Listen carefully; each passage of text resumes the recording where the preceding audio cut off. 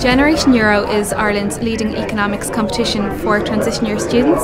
It challenges students to take on the role of the ECB's Governing Council and predict the ECB's main interest rate. We were really excited to come here to the Central Bank. It's such an honour to be here. We are more excited than nervous. We want to do our best. The essay required a lot of work because there was a lot of research to go into it. We did more research, picked things we felt should go into it, and then studied those. The first round we had to pass a quiz, so that took probably 2 or 3 weeks. A huge amount of work. We spent a lot of weeks. Good morning everyone. I'm delighted to welcome you all here today to the national final of the Generation Euro Students' Award 2016. Harmonised Index of Consumer Prices, HICP, was 0.2% annually during 2015. It is gravely troubling for the ECB. We question, how much of a risk are the ECB willing to take to boost inflation? The goal of the ECB is to boost inflation to just around under 2%. The rate is currently at dangerously low rates at 0.1%. If the ECB does go for a negative interest rate, in my opinion, it wouldn't do any good for the economy. It would simply damage it further. Keeping the rate at 0.05% for 6 weeks was an acceptable decision. What do you think are the most important economic indicators the European Central Bank will take into account? Well, obviously there's the inflation and then currency rates from outside the Eurozone. We have 4 schools represented here today. They've actually come top from over 275 individual entries. The winners of the competition are brought with their teachers on a team trip to the ECB in Frankfurt. My name is Javier Capilla.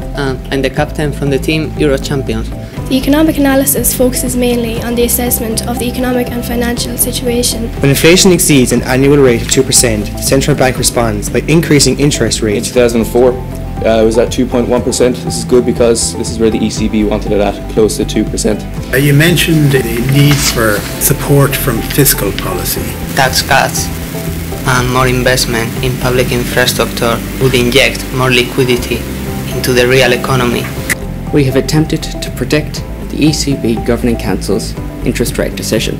The stock market crash in China, while brief, has unnerved many shareholders and investors. Despite liquidity levels increasing, quantitative easing may dilute the value of the currency it's being introduced into. The rate of inflation does rise at a steady rate. It would help promote economic growth in the Eurozone.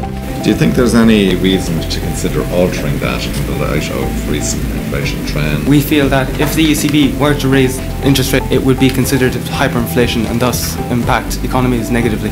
There is one slide in which the ECB does some quantitative easing and central banks lower interest rates.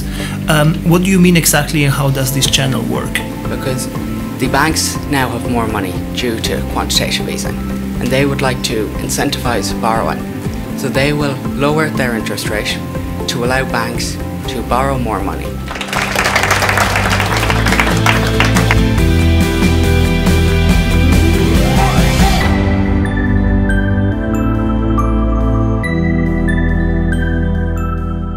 Each team represented themselves and their schools with great energy, professionalism and commitment.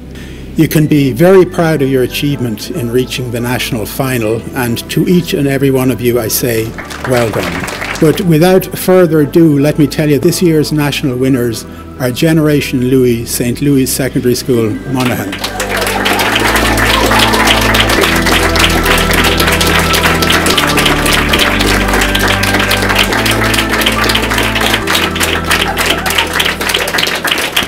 What was really great about it was it wasn't just a competition. We've ended up learning a lot. It just shows that we need to have the confidence in ourselves because we do have the ability. It's just a matter of belief. And I think that's what's been the best part, is it's given us a great insight into our future.